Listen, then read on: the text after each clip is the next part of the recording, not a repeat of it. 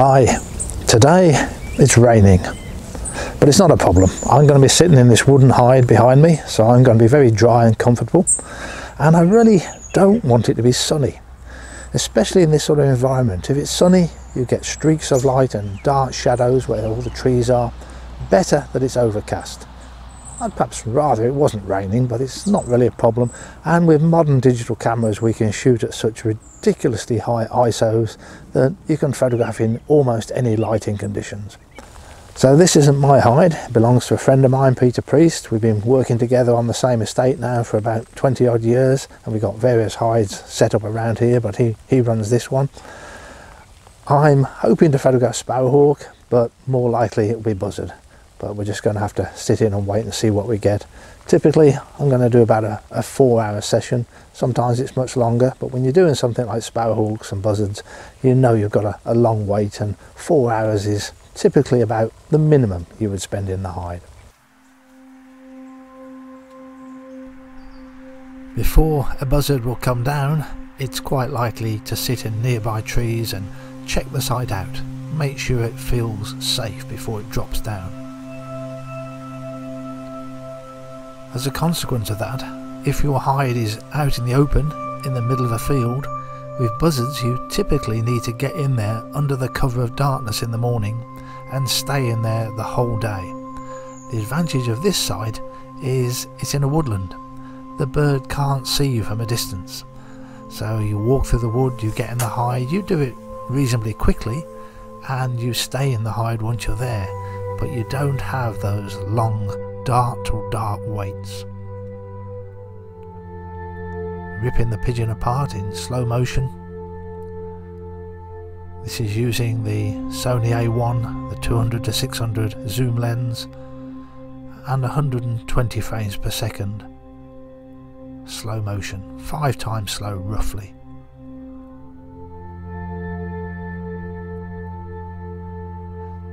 In the days with mechanical shutters and noisy digital SLR, you used to wait for the buzzard to start feeding before you took a picture, and then you just take one picture at a time. Today with mirrorless cameras and total silence, you don't have to do that. As soon as the bird arrives you can start taking stills pictures, or just leave the video running as I'm doing now. But just a couple of stills. The lighting was quite dull, so these are taken at 5000 ISO and 800th of a second with the lens wide open. Now this buzzard has been feeding for 25 minutes, something like that, and it's becoming a bit full. It's not going to keep feeding forever, and then it's going to fly away. Now it's a windy day. The wind is coming from behind the hide towards the bird. Therefore, when that bird takes off, it's going to fly towards me. They always like to take off into the wind.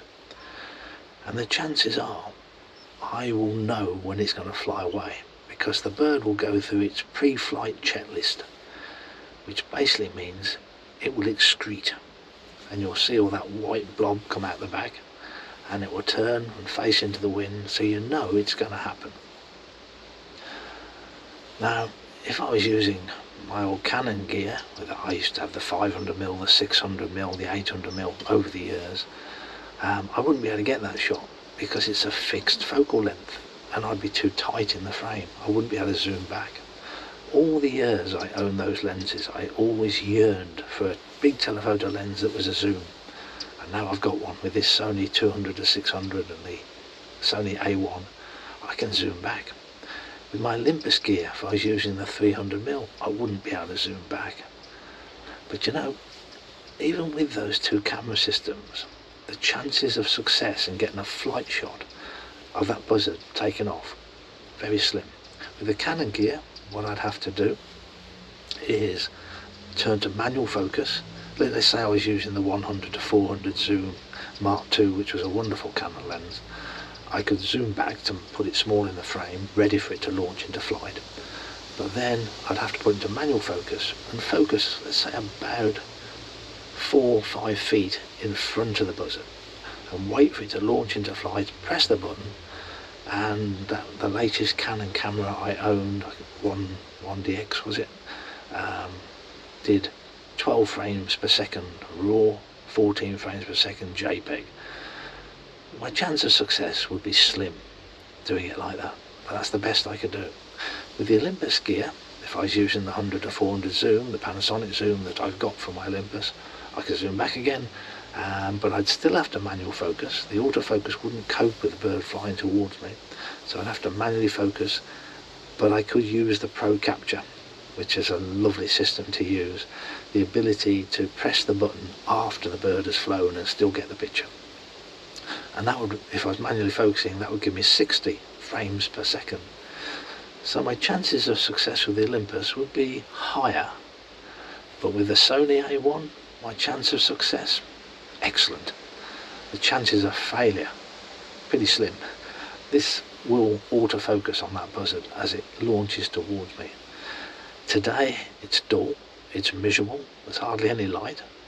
So I've put the ISO up to 25,000 ISO, giving me a shutter speed of 2,000ths of a second. Sometimes it's going up to 2,500ths of a second. And you know what? I rate my chances of success very high.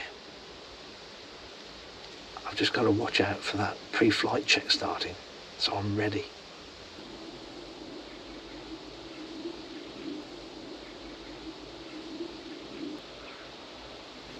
He's starting to look as if he's finished. He's not feeding so enthusiastically anymore.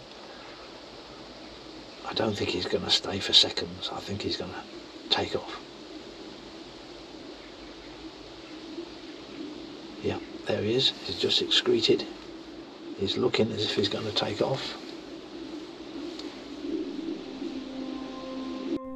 So here we go, the camera's taking pictures at up to 30 frames per second. It's probably slightly less than that. ISO is set to 25,600. The shutter speed was 2,500ths of a second. The lens was wide open at f5.6, and I'd zoom back to 218mm to get the bird in the frame, and every frame was sharp. What an amazing camera the Sony A1 is. And what do you think of the noise levels at 25,600 ISO?